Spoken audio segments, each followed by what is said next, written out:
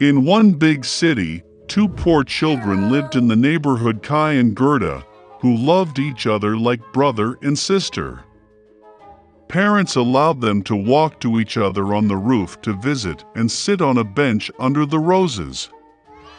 In the warm season, they spent all their time here, inventing different games, and in the winter they loved to sit by the warm hearth and listen to amazing stories that their grandmother often told them. Once, when the children were looking at a picture book, Kai felt something prick him in the eye and heart. These were the fragments of the mirror of the powerful lady, the Snow Queen. Since then, the boy's behavior has changed dramatically. He became angry, rude, and cruel. One day, Kai went tobogganing and never returned. When Gerda found out about Kai's disappearance, she cried for a long time. But she was sure that Kai was alive, so she decided to go in search of him. For a long time Gerda walked through the forests, through the fields, and then she came across a wonderful house, buried in flowers. The hostess came out to her. It was an old sorceress in a large straw hat. The old woman really liked Gerda, and therefore she bewitched the poor girl and left her with her forever. Gerda forgot about the purpose of her journey and spent a lot of time playing in the wonderful garden of the hospitable hostess. Once she accidentally saw a rose and remembered Kai, and immediately waking up from the magic, went on the road. On the way, Gerda met a big smart raven. He told the girl that he knew a princess who was about to get married, and her fiancé looked very much like Kai. The raven agreed to take Gerda to him. Once in the palace, Gerda managed to see the future prince. Unfortunately, it was not Kai.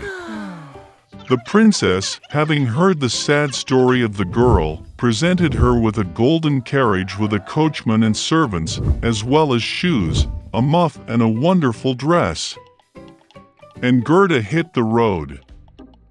In the dark forest, the sparkling carriage immediately caught the eye of the robbers, who immediately attacked it.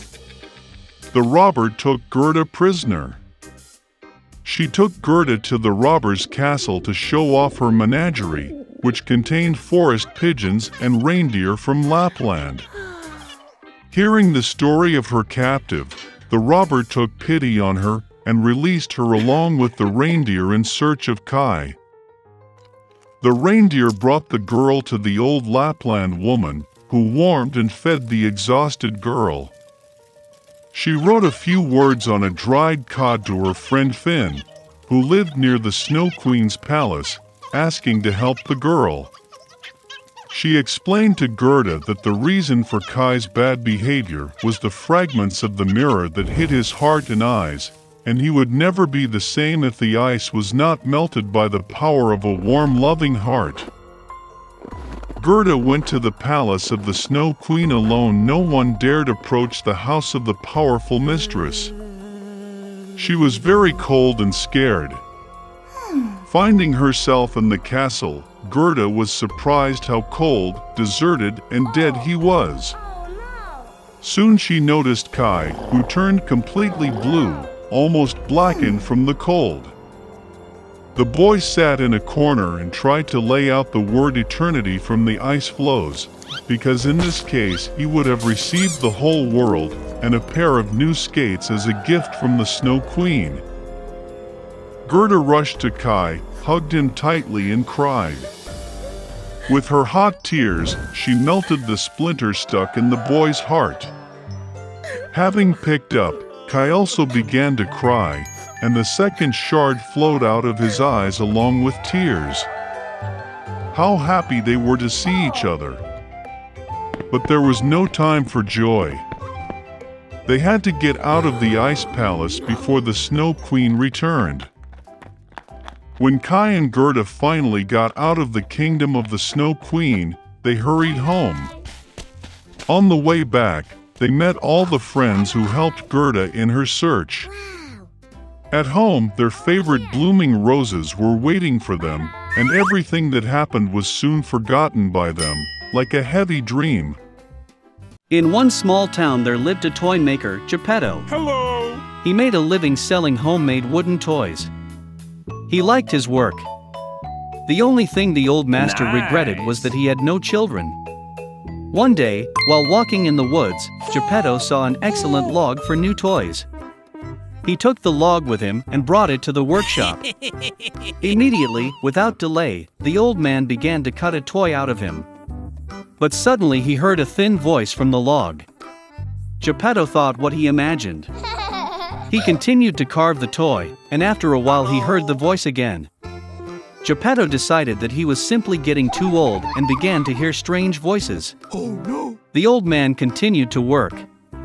First, he made the doll's head. Then arms and legs appeared. Geppetto finished the doll and sat her down in a chair. And he decided to clean up after himself. And at that moment he heard the voice again. Geppetto froze and looked around. But there was no one in the room except a wooden doll. The old man continued his work. And suddenly, the doll jumped up from the chair. Geppetto was speechless. When he realized that his doll came to life, he decided to give her a name. And he named him Pinocchio.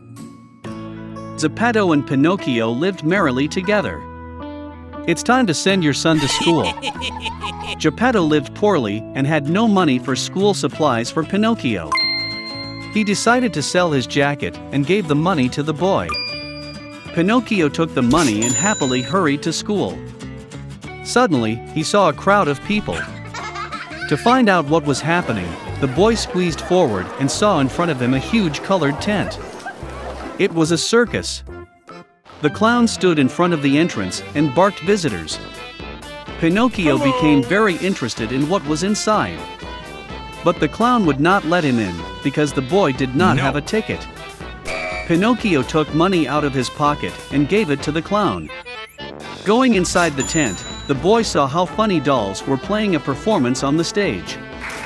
At the same time, the owner of the circus noticed Pinocchio. He was very happy to see a living doll and decided to take Pinocchio into his performance. As soon as the show was over, the owner of the circus caught the boy and put him in a cage. Pinocchio was very upset that he did not obey his father and did not go to school. He burst into tears. And suddenly, a fairy appeared in front of him. She saw that Pinocchio greatly regretted his deed and decided to save him. The fairy cast a spell, and Pinocchio was on the street with money in his hands. He headed to school again. On the way, Pinocchio met a blind cat and a cunning fox.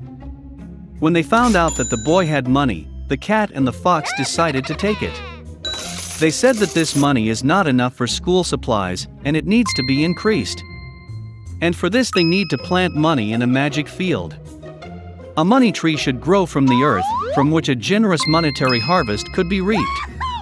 The naive Pinocchio believed the scammers and gave his money. When the boy was left alone and without money, the fairy appeared in front of him again. Pinocchio lied to the fairy and said he had already bought school supplies. As soon as he said this, his nose began to grow. The more Pinocchio lied, the longer his nose became. He was very scared and told the fairy the whole truth.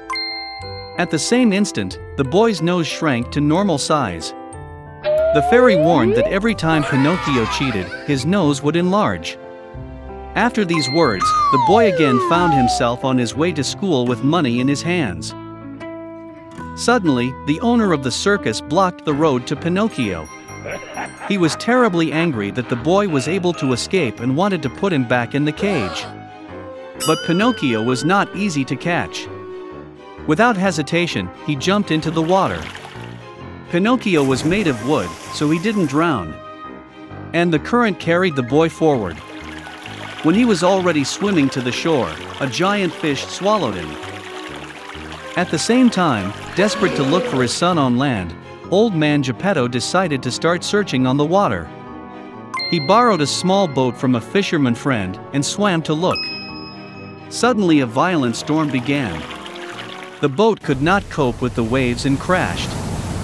The old man could not swim and therefore began to drown. And then, a huge fish that swallowed Pinocchio swallowed Geppetto. When he got inside, he immediately saw his son. Seeing his father, Pinocchio was very happy. He was very sorry that he had not obeyed and promised from that moment to always do as his father told him. Seeing that Pinocchio was truly sorry, the fairy decided to save them. She freed the boy and the old man from the belly of the fish and carried them to the shore. Pinocchio became a very intelligent and obedient boy. He went to school every day, and after studying he helped his father in the workshop.